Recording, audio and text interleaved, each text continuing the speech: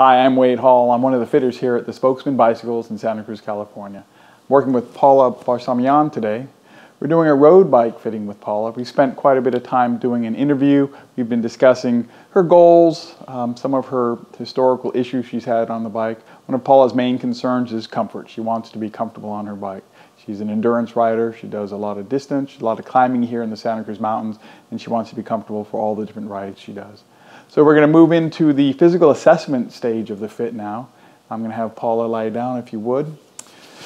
Looking at strengths and weaknesses and ranges of motion, the goal is to understand what her neutral position is going to need to be to put her on the bike. If I understand how she flexes and bends comfortably here on the table, when I put her on the bike, I'll have a good understanding of what a neutral fit is for Paula.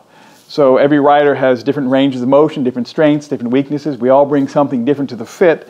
And when we have a good understanding here by doing an extensive physical analysis, we have all the puzzle pieces, so when we actually put her on the bicycle, all the pieces will fall into place and she'll be very comfortable in the end.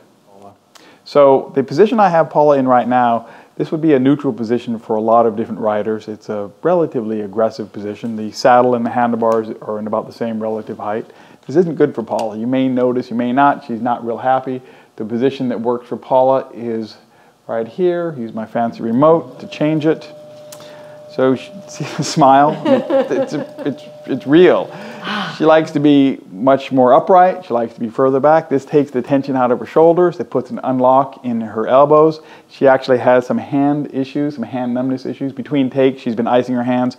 So this is an issue that we're really trying to overcome in this fit today. And then for the long term, that's our goal.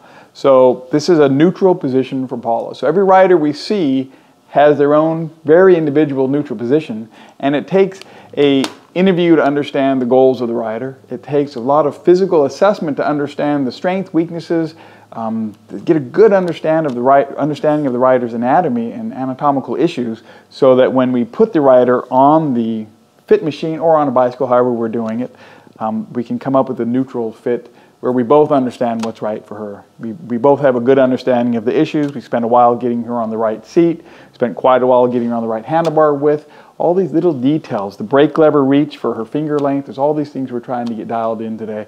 And this is a really good end result after a couple hours of work today. So we've used all our tools, we've gone through all our processes, we've got a really good final fit. Now we're going to take the fit and put it on Paula's bike and send her out the door with a smile.